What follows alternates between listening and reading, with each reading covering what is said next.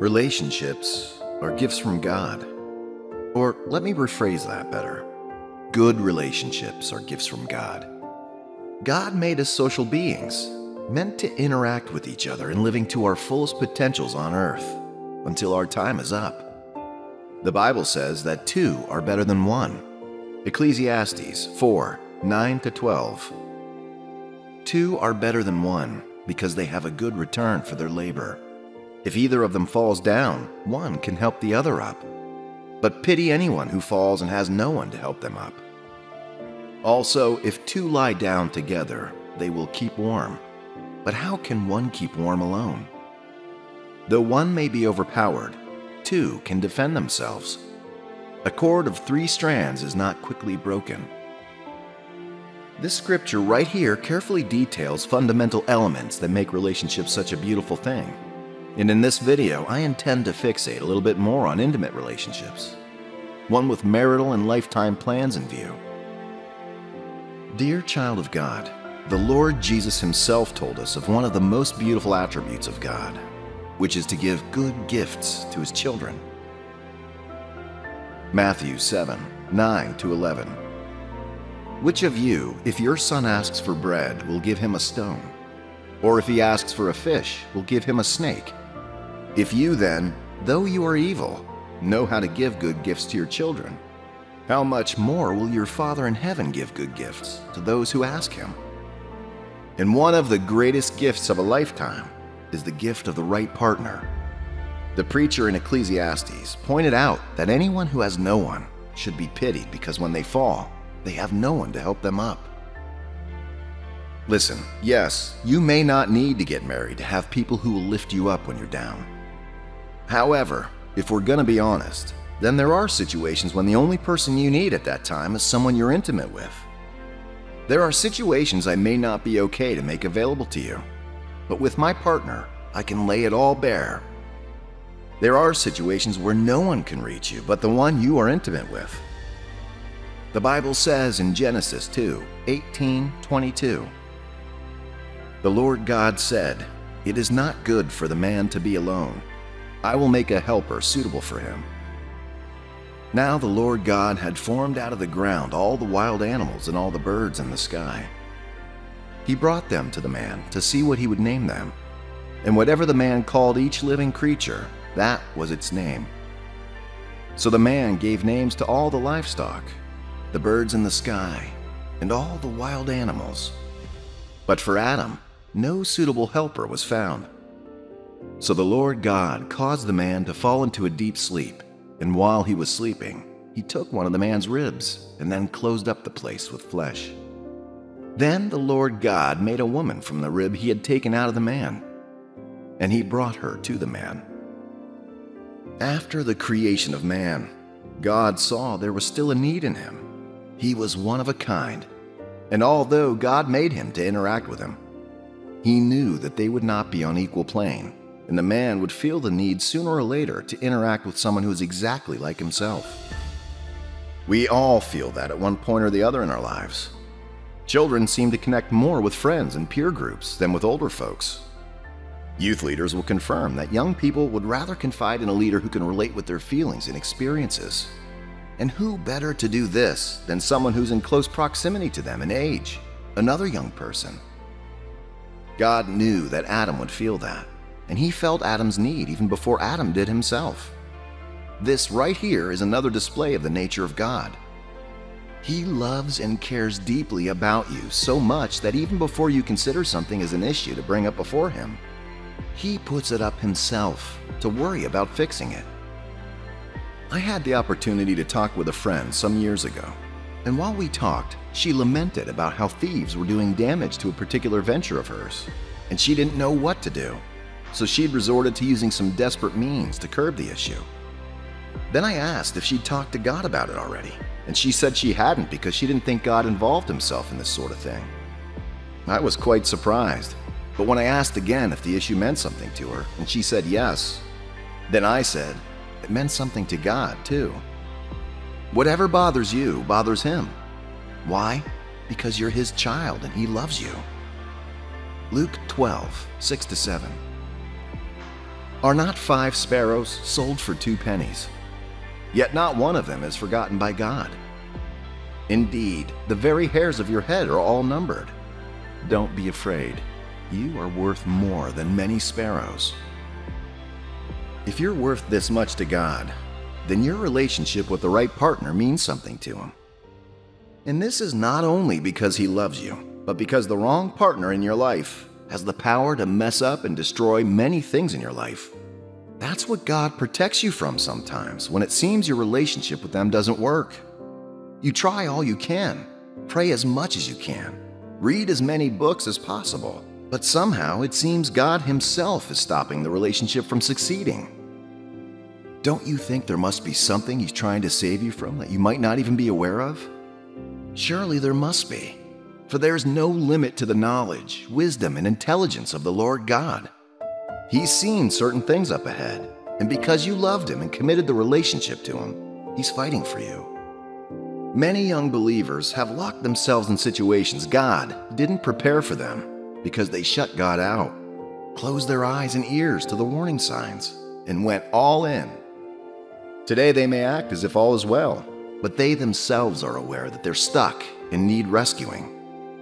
It's very important, dear believer, to grow in your relationship with God. This relationship builds up your spirit and mind to sense things in the spirit realm and long before their time. It also gives you the ability to see things that are concealed from the physical eyes by deception. This ability is called discernment. I know that many people are given the gift of discernment. Still, every child of God who has the Spirit of God in them has usable measures of this ability as well. You can call it the development of spiritual sense organs, similar to the eyes, ears, nose, and skin, which are spiritual. 1 Corinthians 2:14-15. The person without the Spirit does not accept the things that come from the Spirit of God, but considers them foolishness, and cannot understand them because they're discerned only through the Spirit. The person with the Spirit makes judgments about all things, but such a person is not subject to merely human judgments. Hence, when a man or a woman comes into your life, you're able to sense the kind of spirits they operate with and their true motives, and you're also able to read the signs and understand their implications in real life and in time. This way, you're able to gain the wisdom needed to leave while you still can, before damage can be done. You see, most people think, well, I'll give it a chance. If it doesn't work, there's always the option of divorce. They fail to understand that there's a good reason God said He hated divorce.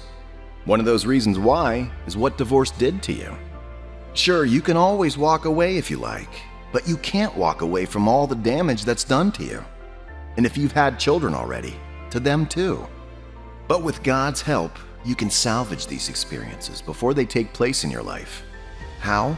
When you let Him lead you and direct the course of your relationships with others. So how do you know if God wants you with someone? What will happen if He wants you with that person? First, please understand that many things can happen, some reliable and others not so much. So it's important you know the difference. Here's what'll happen if God wants you with someone. He will bind you two together. This may work with feelings, but feelings will not be the foundation. You may probably not even really like this person in that manner, yet somehow you discover that they're usually on your mind. You may even find yourself bumping into each other in unplanned situations and places. You may even try as hard as you like and even pray about it, but it will only happen more and more. Sometimes some people may even relocate from a city because of this. However, after some time, something always happens. Either they return or the person they're running from moves to the same environment too, and so on. Remember that I said this is not about obsessive or infatuating feelings towards him or her, but a connection orchestrated by God, which, when accepted, can develop into a feeling more intimate. And then one very important, probably the most important on this list, is that God will give you peace with them. One of the signs that you should steer clear off that person is pressure. Pressure to sin, to become something or someone God didn't make you. To please them, then God. Pressure from the fear that you might be doing something wrong, and so on. You see, whomever God wants you to be with will keep your mind at peace. They will help you get closer to God. They'll be interested in your potentials and help you develop it. They'll look for means to help you feel loved, safe, and secure. Somehow, you'll feel peace committing yourself to them and their own visions without feeling intrusive or misguided. You'll feel like their mission complements your life's pursuit as well, and you will find fulfillment helping them reach it. It is a beautiful journey to find and be in a God-ordained relationship, my friend. Do not settle for anything less. Do not shut God out of this vital area of your life. He wants to be involved in this area, so that in a world filled with darkness, you and the family that will come out of both of you will be the light to shut down the darkness. I pray that you'll get it right in this area when the time comes to be with someone. In Jesus' name, amen.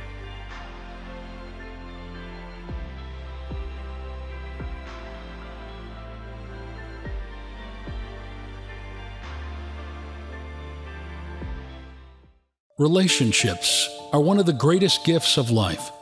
Family, friends, loved ones, parents, children, colleagues. Our relationships with people form the beauty of society and community.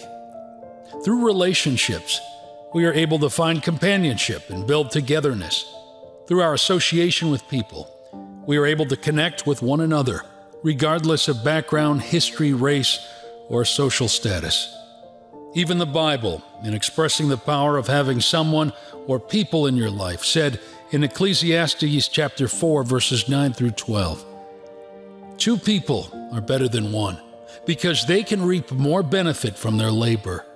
For if they fall, one will help his companion up. But pity the person who falls down and has no one to help him up.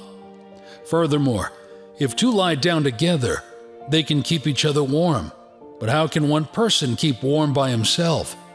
Although an assailant may overpower one person, two can withstand him. Moreover, a three-stranded cord is not quickly broken. Furthermore, when God created man in Eden and blessed humanity to multiply all over the earth, He was establishing the essence of community. Man was built to be a social being, to live in community, to communicate. This is why we have eyes to see, ears to hear, feet to move, hands to touch, skin to feel that touch, and so on. You can love yourself, but being surrounded by loving people makes a big difference. You may be able to help yourself many times, but there will be times when you will require the assistance of others, and knowing that they are there to assist you is a great blessing. This was something Jesus realized. That is why He promised His disciples and everyone who believes in Him His ever-present company through the Spirit. John chapter 14, verses 17 through 19. The Spirit of truth. The world cannot accept Him because it neither sees Him nor knows Him. But you know Him, for He lives with you and will be in you. I will not leave you as orphans. I will come to you. Before long, the world will not see any more, but you will see me. Because I live, you also will live. This is such a beautiful thing, knowing that as you journey through life, facing the turmoil, the heartaches and the storms, the highs and the lows, you will always have someone close to you when no one else can. There are different kinds and levels of relationships we develop along life's journey. The value of each relationship is determined by either the kind of connections we share or by the kind of benefit they bring into our lives. For instance, with or without benefit, because we are connected to family by blood, we share a special connection with our parents and our siblings. No matter how much differences you may have with your family, they are still your family. Nothing can change that fact that the same blood flows through your veins. Though family may abandon you and hurt you, they are still what they are, family. The same goes for your spouse. You see, your spouse shares a bond with you that is both physical, legal, and spiritual. In fact, the Bible says that when a man and a woman are properly and legally joined together in marriage, it is God who has joined them together, and nobody is permitted to separate that union. It is a union that is binding on earth and in heaven. Mark chapter 10, verses 7 through 9 says, "For this reason a man will leave his father and mother and be united to his wife, and the two will become one flesh. So they are no longer two, but one flesh. Therefore, what God has joined together, let no one separate." God is glorified in any relationship that makes us stronger, better, and helps us fulfill His purpose for our lives. Our friends, spouses, acquaintances, and family are amazing additions to our lives. However, dear friend, take note of this very important message today. You must never elevate anyone in your life to that point where you have to beg him or her to stay in your life before they do. A relationship is no longer one when it now feels like a favor done for one party by the other. In the world today, there's a massive desire in the hearts of many people to feel loved, accepted, and wanted. This desire has driven some people to give themselves away, slowly losing sight of their own self-worth, until they are reduced to nothing but a tool in the hand of someone who is just there for the fun ride and will toss them off anytime they want. Beloved, you are much more than you think you are. You are not just anybody seeking validation from the world. You are not just one man or one woman seeking to be liked by people. You are more than that. You are the King's kid. Do you not know this? I mean, the monarch of the universe calls you his most prized possession. No one sees in you what he sees, not even you yourself. David, the sweet psalmist, once asked in Psalms 8, verses 3 through 6, "When I consider your heavens, the work of your fingers, the moon and the stars, which you have set in place, what is mankind that you are mindful of them? Human beings that you care for them. You have made them a little lower than the angels and crowned them with glory and honor. You made them rulers over the works of your hands. You put everything under their feet." You might as well put your name right there, dear saint. You are so special to Him. He calls you a chosen generation. He calls you royalty, a royal priesthood. He calls you a holy nation. The Lord God Almighty looks on you and calls you a very peculiar, special, unique, and amazing soul. This is who you are. Do you now see that reducing yourself to seeking validation from one person who is here today and gone tomorrow does a great injustice to who God says you are? Now, I do not deny that you will not always be right in your relationship choices or in your dealings with people that God will bring into your life. Some people come into your life to fulfill God's purpose in you and for you. They may end up leaving because you fail to see that purpose or even appreciate it at the time. Maybe because you don't know so much, or you are still unwise and not mature at the time. As you grow, you can learn to appreciate people in life much more. As you grow, you can learn to love people rightly. As you mature, you will learn to bring peace and healing to people that God has brought into your life. Placing value and appreciating people that God brings into your life, acknowledging your limitations and weaknesses, acknowledging when you are wrong and have messed up, humbling yourself to learn and grow from them is a great way to sustain good relationships and become great yourself. However, every person that comes into your life has a time, a season, and a purpose. One of the greatest disasters you can bring into your life as an individual is to keep a relationship for long with someone meant to be in your life only for a short while. Over time, such a relationship will become a burden, a ticking time bomb waiting to explode and destroy stuff in your life. The same thing happens with a relationship meant to be for a long term being cut short because it doesn't meet your desired speculations. Dear friend, sometimes God's best does not always come in the most beautiful packages. Not knowing the difference between the kinds of relationships that are in your life or how to manage them will bring more loss to your life than gain. Therefore, my friend, if or when people choose to leave your life at any time in your life, especially when you know you didn't do anything that displeases God, please let them go. There is only one relationship in your life that you cannot do without: your relationship with God. If and when any other relationship ends, as long as you can confirm that it is not the result of your bad attitude hurting a good soul in your life, but rather a threat, a desire to replace God in your life, to diminish your value and worth, to make you chase after them as if your life depended on it, let them go. Jesus said in John chapter 15, verse 5, "I am the vine, you are the branches. If you remain in me and I in you, you will bear much fruit. Apart from me, you can do nothing." People can choose to leave your life for different reasons. You need to understand this, my friend. Some people will leave because they can no longer manipulate you like they used to. Some people will leave when you start standing up for yourself, speaking up against their behavior and demands of you that has been wronged. Some people will walk away when they can no longer mess around with your life. Some will leave when they find new prey. Some might leave because they find someone they believe is better than you. Like I said, you are not perfect.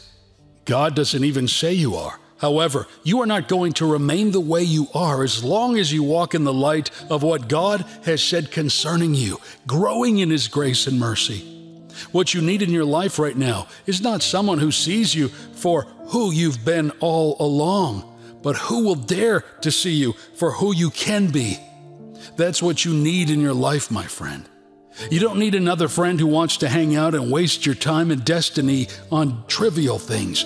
You don't need another friend who just wants to blend in with the world and who gets offended when there is even the slightest mention of standing out. You need the right people in your life. I will say that again. You need the right people in your life. You need people who push you closer to God, closer to destiny, closer to righteousness and holiness. You need people who will love you for who you are and invite you patiently to become who you are meant to be.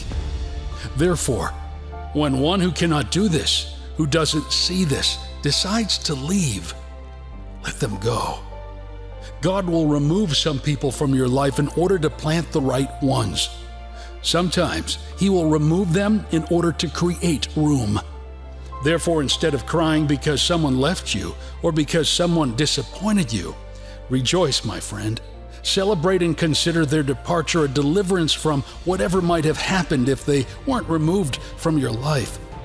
I encourage you to grow in your spiritual life through prayer, studying the Bible, and fellowshipping with other God-fearing Christians. This has a way of empowering and growing your spiritual senses. It is called discernment. Through discernment, you will know who should be in your life and who shouldn't.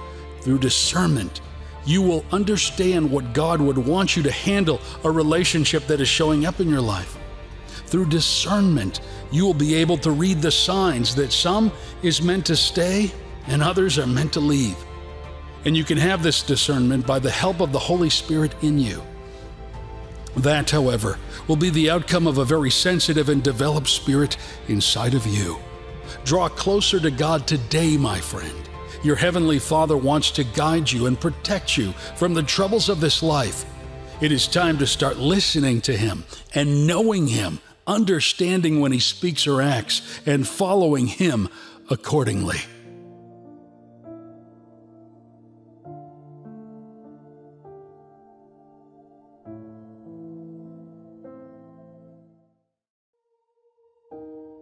The disease of worry and anxiety is a cruel killer in our world today. So many are plagued on all sides with abundant reasons to faint and lose heart. So many are pressed strongly on all sides that they begin to lose hope that they could survive this or overcome it at all. People are so besieged by fear of the future, near future, and the unknown that it poisons and ultimately suffocates their today. Living in the now sounds like a far-fetched tale of foolish rambling from people who are careless and irresponsible about their lives. and the attending situations of the life they find themselves in. This acidic and toxic fear completely kills whatever hope many have for tomorrow, forgets many in the past, and roots till it buries even more in the decision of today, effectively terminating their hope, hence their lives. And so you find very young and vibrant men and women who are completely buried by the realities they find themselves in. So worried that they begin to age extremely quickly. They age so quickly because of worry of problems and situations in life. This is a sad reality in our world today. Is this your tale also? Are you well seated in a journey to a short-lived existence because of anxiety, fear, doubt, and hopelessness?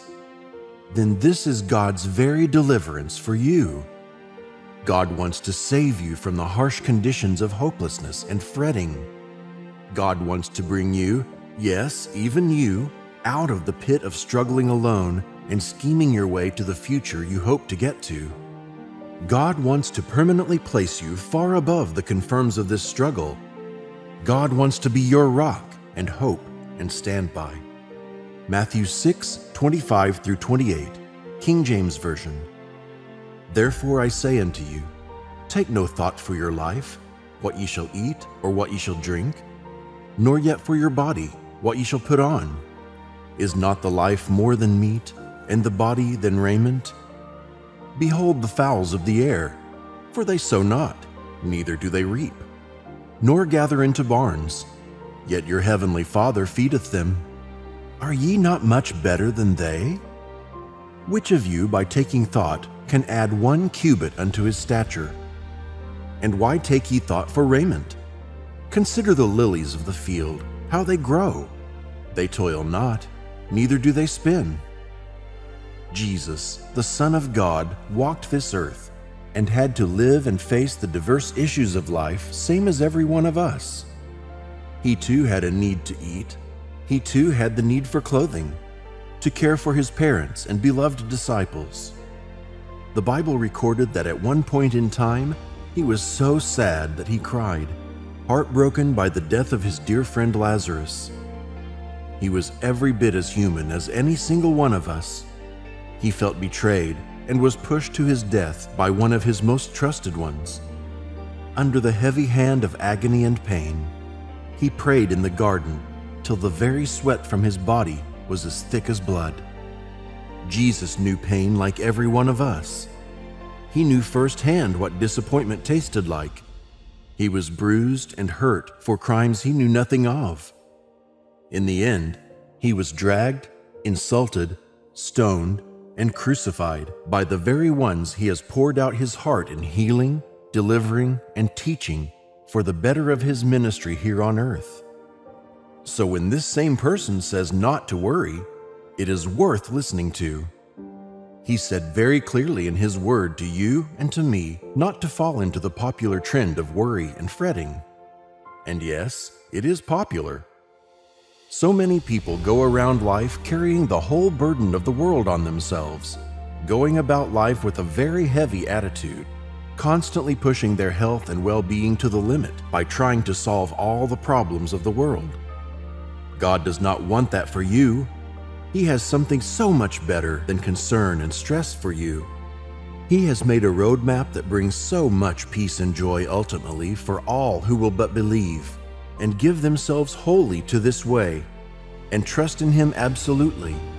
And like every other blessing of God, it is of the highest that you believe in God, having faith that what He said He will do is exactly what He will do. That faith then provokes you to do your part and trust that God cannot lie and is faithful to bring to pass all that He has said concerning you and your loved ones. What then is the requirement? Hands of worry and concern luggage. In the world today, many people cannot even begin to conceive the idea that they are expected to live as though it does not matter, to live without a worry in the world, to absolutely go about life as though someone else had it all worked out for them. To many in the modern world, it is just a display of outright negligence and irresponsibility to behave in this manner. That's where the tricky stuff is, dear Son of God. It is in the details.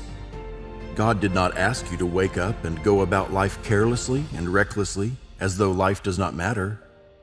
He is definitely not asking you to whistle your way in life in supreme reckless abandon with no connection to anything whatsoever. No.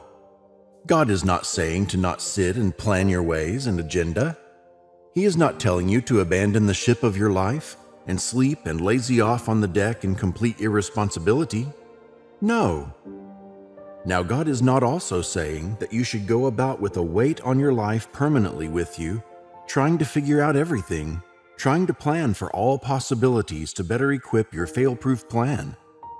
He is definitely not asking you to hold desperately unto the wheel of your life and lose sight of Him and everything else because you want to make meaning through the success of your life. No. He is asking you to believe the truth in Him. He is asking you to hang all your hope and faith on Him alone, having made your adequate preparations. He is saying that He wants to help you take care of the ship, both on deck and from the seas. He wants to bring the wind to your sails. He wants to calm the waves to give you a hitch-free ride. He wants to deal with the sea turbulence for you when you have no way of helping yourself. He wants you to trust and hope in Him alone, and not trust in the arm of flesh. Psalm 18, 1-3, King James Version. I will love Thee, O Lord, my strength. The Lord is my rock and my fortress and my deliverer, my God, my strength in whom I will trust, my buckler and the horn of my salvation, and my high tower.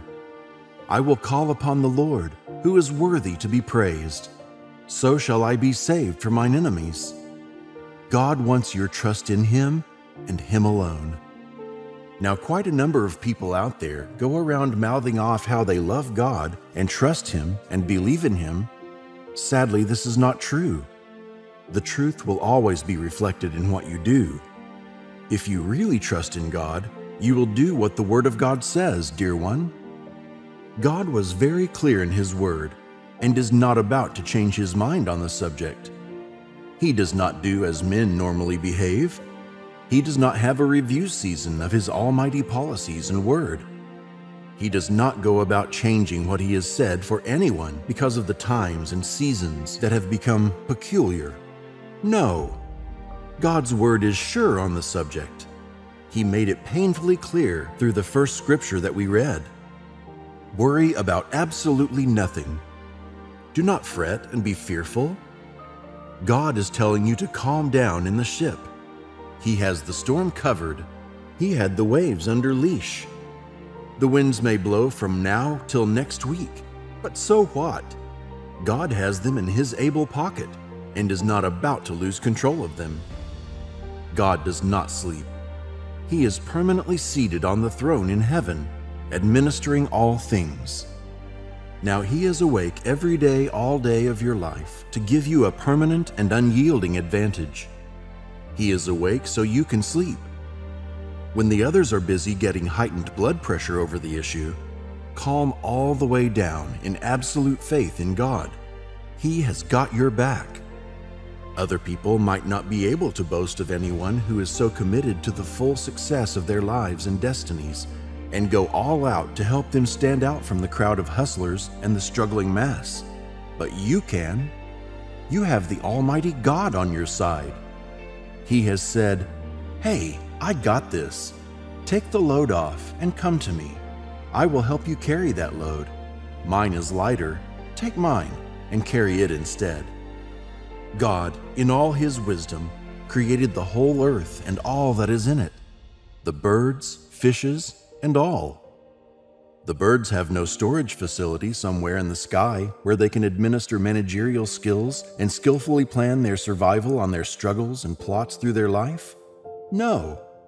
God is so faithful to the detail that even the most seemingly worthless bird is well planned for in His grand strategy of things. He watches over them faithfully and is fully aware of their dealings. The same is true for every other creature out there. The diversity of the myriad of millions of discovered species of animals out there and even the tremendous number of undiscovered ones all depend on the Lord for their sustenance and existence. All these years, He has always remained faithful and kept them. You, dear Son of God, very child, you are so much more precious to Him than the millions upon millions of animal species out there. Your worth to Him can truly not be calculated at all. He desires to have you truly hope completely in Him. He never forgot you and never will forget you. He has your best interest at heart. He is vividly in control over the affairs and swells of life. His plan is to have you surf through it, all as you lay in His able arms, no matter the storm and season of life you are in or will ever encounter. Jesus wants you to know that He, the Almighty God, is on your ship with you as you sail through life. He is there with you right now. Yes, even now. He is watching over your care more than a father, a mother can ever do, more faithfully than a lover can ever do also. Jesus has the best plans for you. The only requirement? Trust absolutely in only the Lord God, and depart once and for all from worrying and fretting.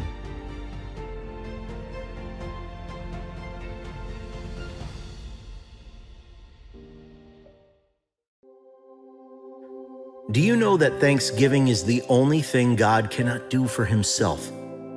God possesses all powers greater than any power we have seen or experienced before. He is a God who dwells above everything and everyone else, and beyond time as it is.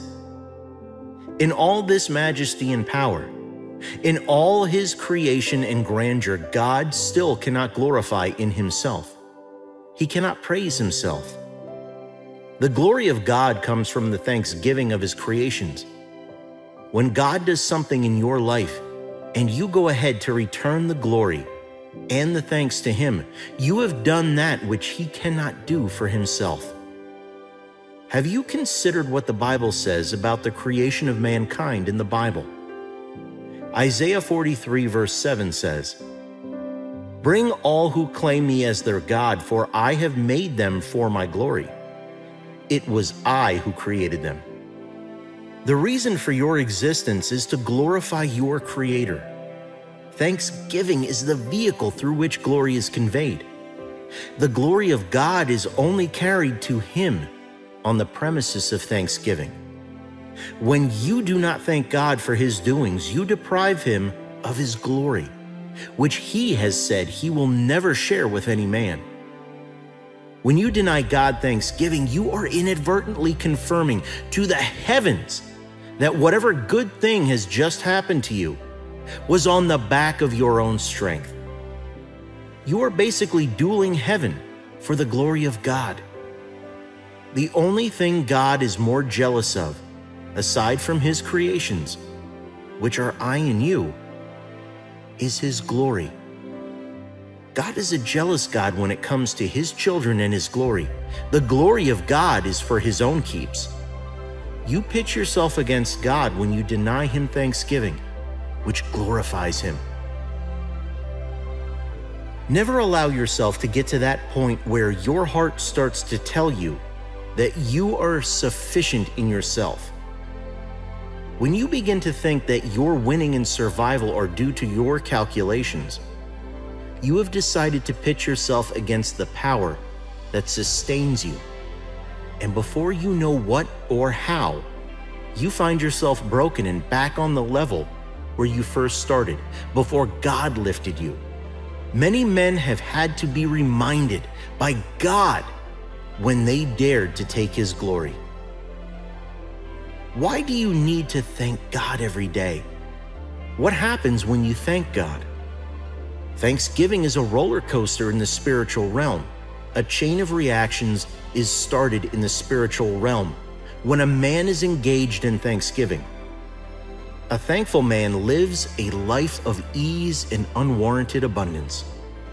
But what happens when you thank God? You open the channel for other blessings that you didn't even ask for. King Solomon woke up one morning and decided that it was time for him and the whole world of Israel to return and offer thanksgiving to God. He made a show of it, openly slaughtering 1,000 animals in thanks to God. In the book of 2 Chronicles 1, verse 6, Solomon went up to the bronze altar before the Lord in the tent of meeting and offered 1,000 burnt offerings in it. That night, God appeared to Solomon and said to him, "Ask for whatever you want me to give you." When Solomon performed that historic act before the bronze altar of God, he opened the channel for a blank check. God gave him the opportunity to handle all his affairs that night just because he thanked God. So when you thank God daily, you avail yourself of opportunity to handle every other issue in your life. Solomon went to give God thanks for a particular reason, but on the premises of that sacrifice, his other lingering issues became matters for God's urgent intervention. You provoke the presence of God when you engage him in thanksgiving. Psalms 22 verse 2 says, "But you are holy, O you who are enthroned in the holy place where the praises of Israel are offered."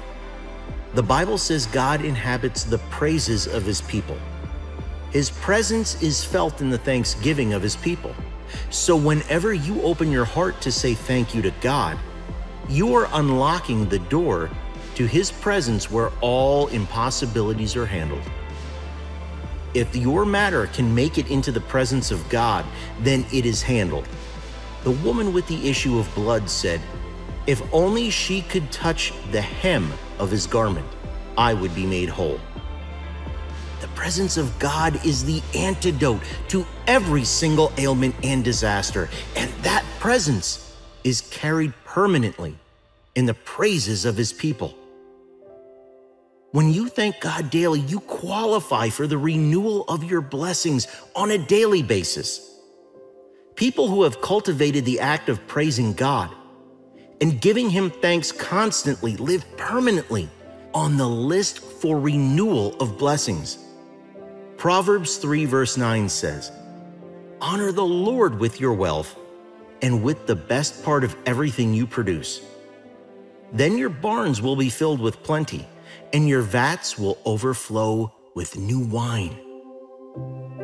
When you thank God for his fingers, you qualify to see his hands. One of the major reasons for stagnation and circular living amongst the children of God is that we forget that we need to live in perpetual thanksgiving for us to record any meaningful progress in life.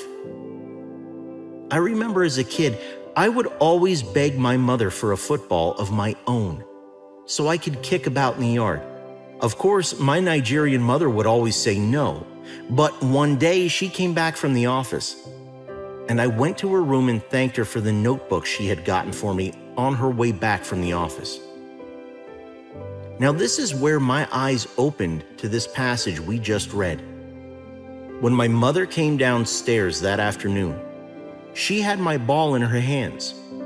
Now, she had bought the ball at the same time as she did the notebooks, but she wanted to see if I would appreciate the notebooks, and that propelled her to give the ball.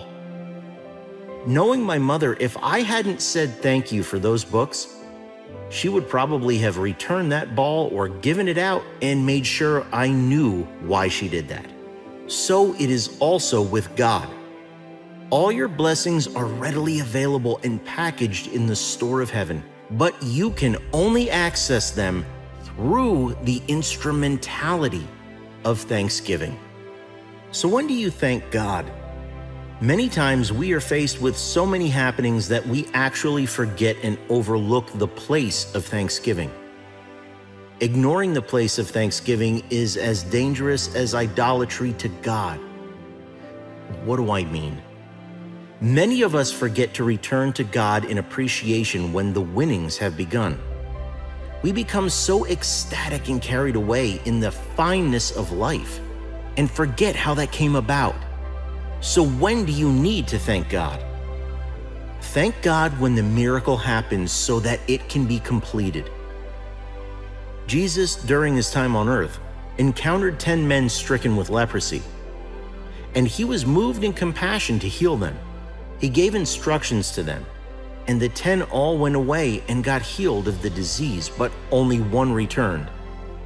The rest of the men went about their jubilation and ecstasy and forgot by whom that victory came, save one of them, who returned back to where Jesus was sitting and came back to give him thanks.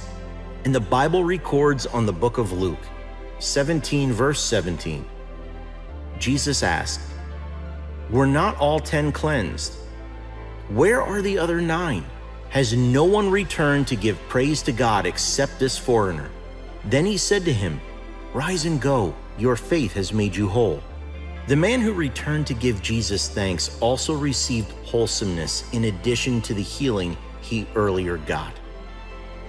Don't get so carried away that you do not realize that the victory you are celebrating was the doing and expression of the power of God. We earlier said how dangerous it is to forget God after victory because it means you are dragging his glory with him. Thank God in the midst of problems. Yes, you heard me right. Even in the midst of all the tribulations in your life, thank God. In fact, the best time to thank God is in the midst of the challenges. Do you remember the children of Israel before the mighty, impregnable wall of Jericho? Do you remember what God told them to do in the midst of that situation?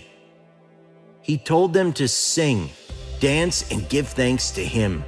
Listen to me, child of God. When you thank God in the midst of the problems, you have consciously invited him into the battle because he inhabits the thanksgiving of his people. In the middle of the war, in the middle of the fight, in the middle of the tribulations, lift up your eyes to the hills, and instead of complaining, murmuring, and your wailing, lift up a song of adoration and thanksgiving to God and watch him move into action. Many times in my life, I have found myself in the midst of situations and challenges that defy even my understanding in the first place. I couldn't even make out what the issues were, talking more than looking for solutions. In the middle of that confusion and initial panic, I tune my heart to thanksgiving. And before I know it, the same issues that I couldn't fathom either become clearer for me to deal with, or more times than not, the challenges and challengers just dissipate the same way they came. Have you considered what the Bible says about how to thank God? There are different ways and manners in which you can go about the thanksgiving of God. In the Bible days, people thanked God with animal sacrifices and burnt offerings. You can thank God with your giving to the poor, to the work of God, and to his servants. You can thank God through worship, songs, writings, and poems, like King David and King Solomon did in the book of Psalms and the Songs of Solomon. You can thank God in dances and any expression of thanks to him. But how exactly should you carry out these manners of thanksgiving? In the spirit and in the truth. There is a generally accepted guideline on how to thank God and reverence him. And Jesus communicated that in the book of John, chapter 4, verses 23 through 24. He said, "But the hour cometh, and now is when the true worshipers shall worship the Father in spirit and truth. For the Father seeketh such to worship him. God is a spirit, and they that worship him must worship him in spirit and in truth."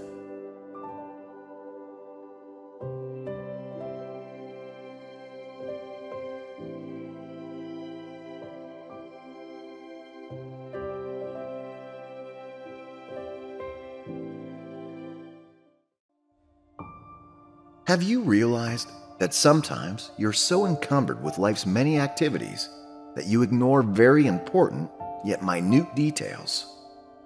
And yes, trust me, this cuts across the entire scope of life, including our relationships.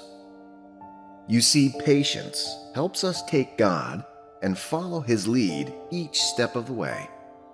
Many times we fail to be patient with God, and so we miss the little hints He gives us regarding very important aspects of our lives. You see, your Heavenly Father is interested in every aspect of your life, and He not only works on you, He works for you through the lives of those He'd bring across your path in life. Remember that the Bible says that all things work together for the good to them that love God, who are called according to His purpose. Part of God's goodness to you at one point or the other will be to bring some people into your life. An example is Adam. God had created Adam and given him everything he'd need to flourish in the garden. Yet God noticed that something was missing. Though Adam never complained, God knew he was lonely and set forth to do something about it. The Bible says this thereafter, Genesis 2:20-23. So the man gave names to all the livestock, the birds in the sky, and all the wild animals. But for Adam, no suitable helper was found. So the Lord God caused the man to fall into a deep sleep. And while he was sleeping, He took one of the man's ribs and then closed up the place with flesh. Then the Lord God made a woman from the rib He had taken out of the man, and He brought her to the man. The man said, "This is now bone of my bones and flesh of my flesh. She shall be called woman, for she was taken out of man." And that was how God's move brought value to man's life, by adding a woman. Just like Eve, God will bring one or two more people into your life in order for you to fulfill your destiny better. You don't want to miss this very important detail of the right people in your life because of your pursuits in life. Relationships matter in your destiny and in your walk with God. And because the enemy can also send people into your lives, God has helped us to put together in patterns to recognize if we're in His will with someone, or if someone shouldn't be in our lives. Remember that the Word of God says evil communication corrupts good morals. This kind of influential communication is the product of relationship and association. You see why God might focus and take keen interest in the kind of associations you make and the kind of people you're connected with? God also knows that women would need to marry a man someday, and likewise the men as well. So beyond just emotional triggers or connections, here are some things you should look out for in order to know if God wants you to be with someone. When God wants you to be with someone, He does these things. 1. Orders your steps and the other person's. We don't often draw sense out of things like this, but it's very true. God does it a lot. It'll always appear like a coincidence and unplanned. However, to the Creator, it is predestined. God creates atmosphere and circumstances for us to be with the person He wants us to be with. And if we don't consider those circumstances, we may grumble when we should be at peace. And we will hasten out of something God is putting in place for our own good. The Bible says that the steps of the righteous are ordered by the Lord. When God wants you to be with someone, He orchestrates a connection, sometimes even an impossible one. Imagine the kind of friendship that David and Jonathan had. Then consider how they crossed each other's path. Consider the relationship Isaac had with his wife. And then consider how after Abraham's servant had prayed, how God had moved Rebekah to be at the right place at the right time. This is very important to note. You don't have to walk on the streets looking for who should and shouldn't be in your life. You're human, and you'll miss it because you'll be deceived by external demonstrations of goodness, by ravaging wolves in sheep's clothing. However, if you prayed about it and trusted God to give you the right person, then you go about your business in line with God's will. You allow God to do what only He can do, which is see beyond the outside and into the hearts of men. 1 Samuel 16:7. But the Lord said to Samuel, "Do not consider his appearance or his height, for I have rejected him. The Lord does not look at the things people look at. People look at the outward appearance, but the Lord looks at the heart. It's therefore safer for you to let God make this happen for you than making it happen for yourself so that you don't become a victim of circumstances. 2. They will fit into the working of God in your life. I want you to understand that every believer is a work of God in progress, a great destiny in the making. Sometimes your association or relationships with a person might prove useful or detrimental to that work that God intends to do in you. One of the ways to know that God doesn't want someone in your life, or a person's not meant to be with you, is they won't fit into God's purpose for your life. Listen carefully. This can happen even if they're believers. You see, because God has different purposes for us, one person may be destined for a different place, time, or activity, while you're destined for another. Trying to force yourself into each other's life could be like forcing a wrong piece of the puzzle into place. It can never work.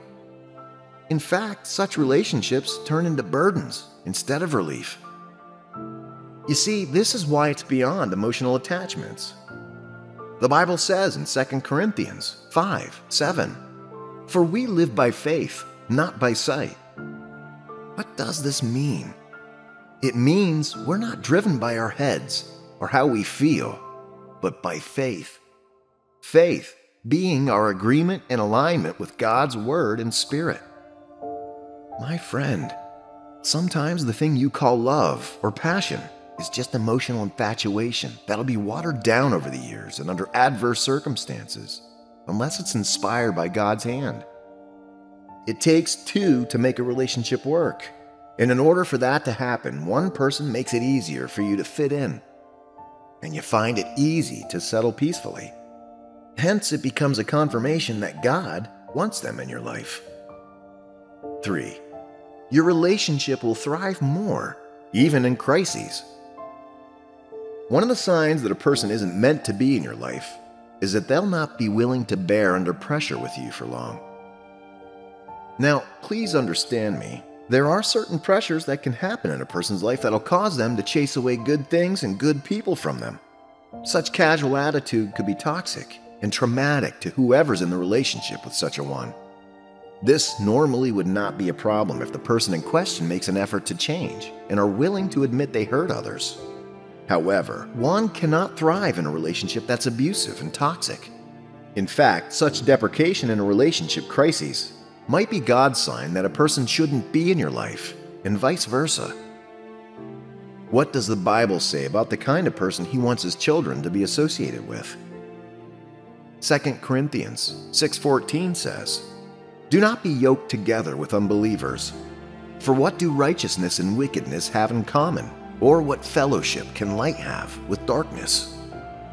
In other words, because you and an unbeliever are influenced by different spirits, and because of God's holiness, He would not want you involved with an unbeliever, especially one whose lifestyle grieves the Spirit of God within you.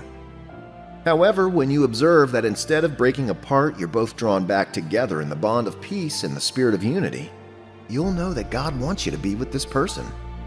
I want you to remember that intimate relationships, especially marital relationships, must involve crises at one point or another. This is an established fact. Hence, when things meant to break you apart strengthens your bond, then God wants you to be together. 4. This person is interested in committing to you and helping you become who God wants you to be. Although it's true that you can't marry everyone who commits themselves to contribute to your growth, it's also true that the person God wants you to be with will have this quality more than anyone else in your life. Take note that I said that they'd be willing to commit in helping you become and fulfill God's purpose for your destiny intentionally. I say this because it's not just about the commitment, but about God's will and your place in it. The person God wants you to be with will be an extra nudge in God's direction. Not in your own way or the way of the world, but in God's own way. That means they won't encourage you to have sex with them before marriage. It means that they'll value holiness above the desires of the flesh.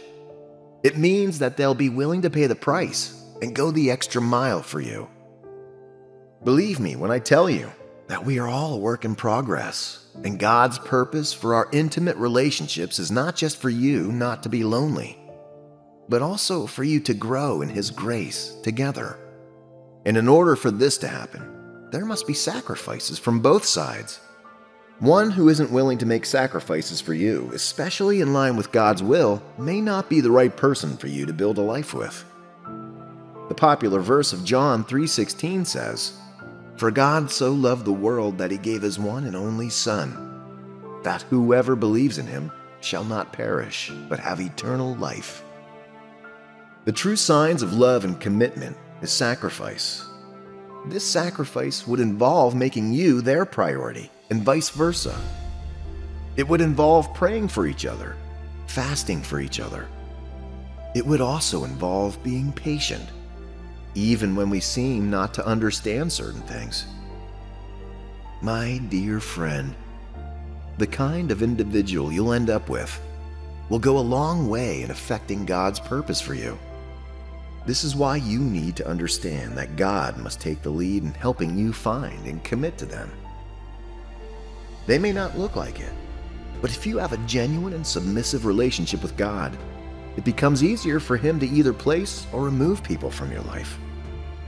This is why I encourage you to commit in growing in your walk with God, and thus building your spiritual senses. Once that's done, it becomes easier for you to recognize the kind of person He wants in your life, and the kind of people He may not want for you. God bless you and impact you with discernment as you journey to discover who He wants you to be with.